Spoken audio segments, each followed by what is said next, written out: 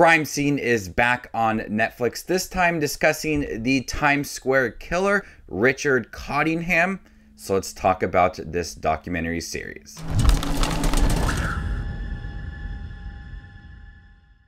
Welcome back, movie watchers. Thank you guys for stopping by my channel. Today we'll be talking about Crime Scene, the Times Square killer. This focuses on Cottingham, who was convicted in 1984 of 6 murders that took place from 1967 to 1980 in New York and New Jersey.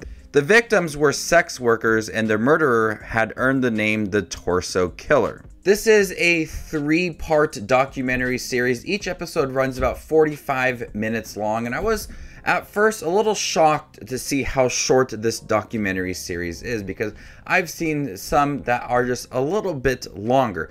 But the way that it is structured, it gives it a solid beginning to the case, the middle part, and the end as well. It's really broken up into 3 different parts. The first episode really discusses the murders and Richard Cottingham and everything that had happened in New York City.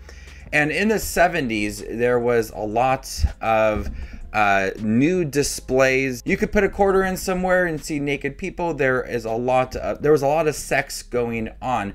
So the way that this series was structured, not only did it focus on Richard, but also focused a lot on what was going on in New York in the 70s by showcasing the environment that he was in and what led to the murders. It's a different approach to a crime documentary series that I have seen before. It was very interesting to see how New York played a very important part in this crime case. And the second episode really dives deep into New York City in the late 70s, all of the sex workers, but also really focuses a lot on these sex workers were dehumanized because Richard is not a very popular name when it comes to serial killers. When it came to people like Ted Bundy, there was a lot of media attention, but the show explores the fact that sex workers have been neglected and dehumanized, and when the sex workers were preyed upon, no one really did much about it. So it has also a very important message throughout the series and how Richard was able to get away with so much in the late 70s.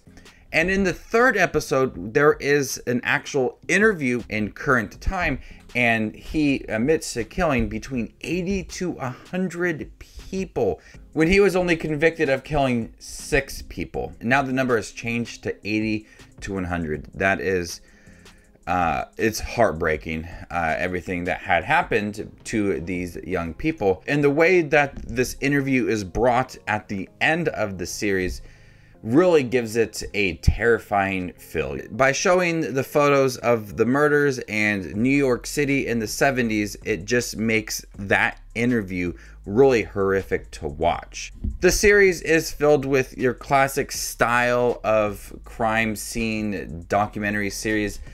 You have footage of New York in the 70s, interviews with police officers and victims as well, family members. It makes sure to paint the picture of the 70s in New York and also showing gruesome images of what had happened. These crime scene series don't really hold back on showing exactly what had happened and making it really horrific and really disturbing to watch.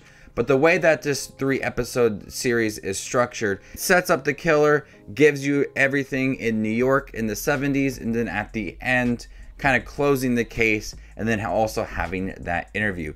So even though I was surprised to find that it was only 3 episodes long, I really did appreciate the structure of it because we got a good beginning, middle, and end. Even though it was really short, I still found it to be quite disturbing. Even though Richard Cottingham is not well known, there was a little more focus on how these sex workers were dehumanized and neglected in the 70s when it came to crime cases. So the series was short, got straight to the point, focused on what it needed to focus on, gave you a little more than that, and then closing it with that interview. So before I give you my score for Crime Scene, the Times Square Killer, make sure to check out my channel. Here I do movie reviews, trailer reactions, ranking videos, tier lists, all that fun movie related content that you see on YouTube. I do it all here, so hit that subscribe button to get it all in one spot. I'm going to go ahead and give Crime Scene, the Times Square Killer, a B. Thank you guys for checking my review for the new Crime Scene documentary series on Netflix. Have you guys seen it by chance? What did you think about it? Let me know in the comment section down below, and stay tuned for more up and coming content like this. My name is Just Watches Movies, and you guys stay classy, YouTube.